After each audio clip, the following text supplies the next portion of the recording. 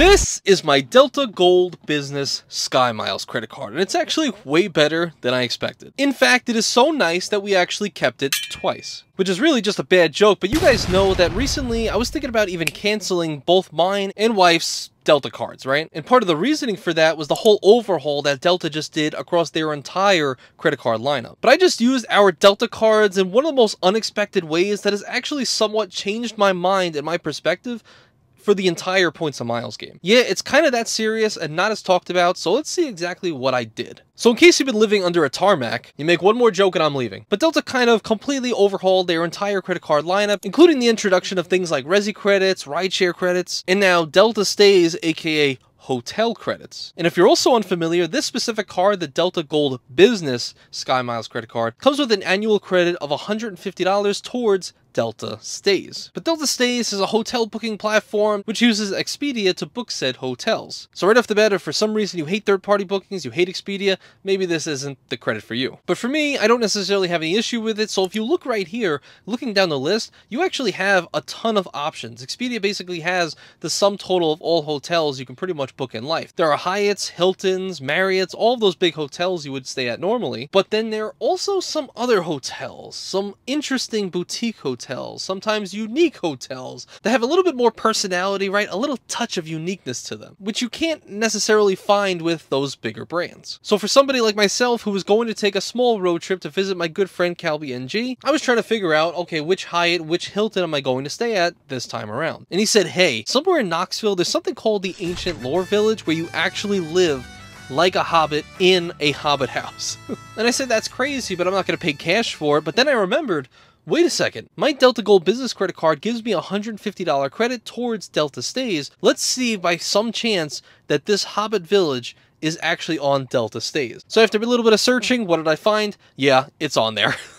So for somebody like myself who has a wife who read all the Lord of the Rings book, read The Hobbit, loves the movies, heck, even calls herself a Hobbit, you already know I'm trying to kill two birds with one stone. Use my Delta Stays credit and fulfill her dreams of finally being a Hobbit. To which I found it was about $330 for one night. Which again, yes, the Delta Stays credit of $150 does count towards this hotel, or Hobbit hole. So what once was a $330, maybe semi-out-of-reach hotel, now becomes a lot more manageable, $180 just out of pocket after taxes and fees, which apparently has acres of properties where there's archery, there's axe throwing, there's feasts that you throw with the community, there's fireplaces, a million different things. And in this case, that's an experience I would have never even thought I would have been able to do if I was so focused on my Hilton points, my Hyatt points, my Marriott points, just trying to stay at these bigger brands with my points and miles. But having this new credit and learning about Delta Stays and Expedia bookings for this credit, thinking like, maybe booking through some portals is not necessarily the worst thing. Which is like discovering these new and unique and boutique places might actually outweigh all of the downsides of booking third party, because we hear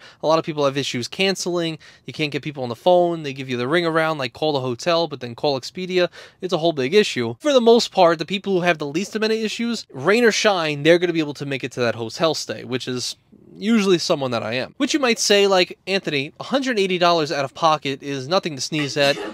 This is why I'm in the points and miles game, so I can get that down to $0. And I hear you. I'm with that. So let's look a little bit further. What other hotel stays and boutique hotels are out there that are a lot closer to that $150 stay credit? Which, look like here, you could still book your same Hiltons, your Hyatts, your Marriotts, but there's also some log cabins here and some other unique hotels here, like right on the mountainside with an amazing view. And since we're going to be staying a couple of nights, we actually decided to book a second hotel, which happens to be this one right here, which is called the Wayback. Which, if you look, it's a 4-star hotel, very nice pictures, and if you look right here, I actually got it on a discount. So for somebody like myself who has a Delta account, they actually deducted the cost by 20%. They gave me a 20% discount just by being a Delta member. So for a stay that was around $180, was now discounted because of my membership down to about $157 per night, to which I used my wife's Delta Gold Business SkyMiles credit card and her $150 credit, which basically this hotel completely out of pocket was only $7 to book, and should be a very, very nice experience. So we have the experience of Ancient Lore Village, $180 out of pocket, but then we also have just a nice,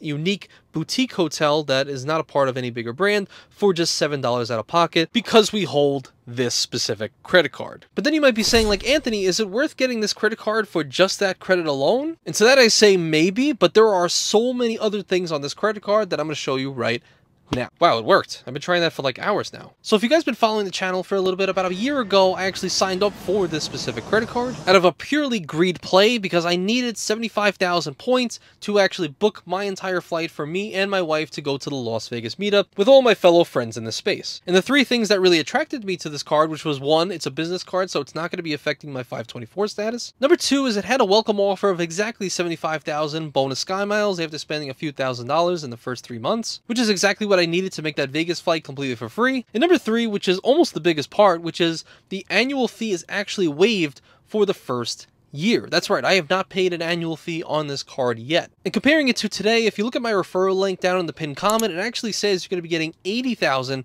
Delta SkyMiles after spending $6,000 in the first 6 months of opening the card. So about $1,000 every single month to get 80,000 SkyMiles. And in my experience, using those 75,000, 80,000 SkyMiles for my Vegas trip ended up being about $1,300 to maybe $1,500 in value. So if you're taking that as gospel, $1,500 for $6,000 worth of spend is about a 25% return on your spend. But then also, that same benefit still reigns supreme. You still get a waived annual fee for the first year, $0 annual fee for a full year.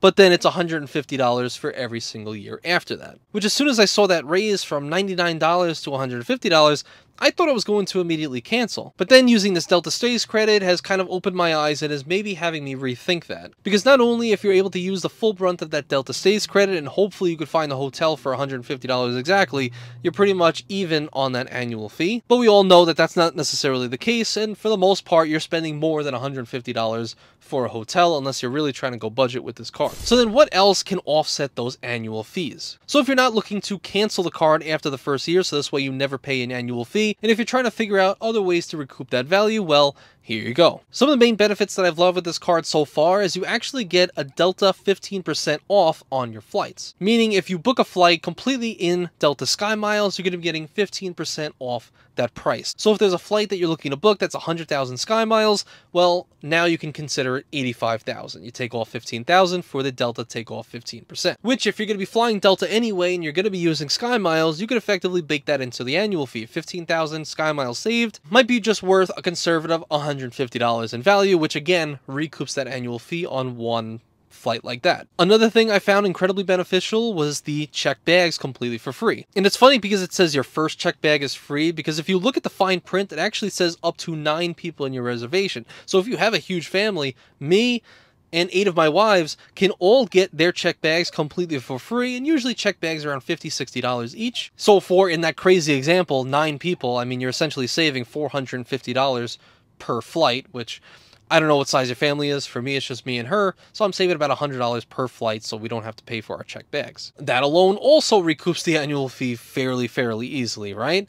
Another thing, priority boarding. Now, of course, for the most part, a lot of people are booking main cabin, and with main cabin, you're able to board the flight a little bit faster than the proletariat that aren't booking main cabin, right? Although nowadays, everybody books main cabin and above. But this card actually bumps you up main cabin, thus making putting your checked bags above your seat way easier when there's less people on the plane. And another weird benefit that really I don't care to mention, but it's spend $10,000 and you get a $200 flight credit, which is totally not worth it.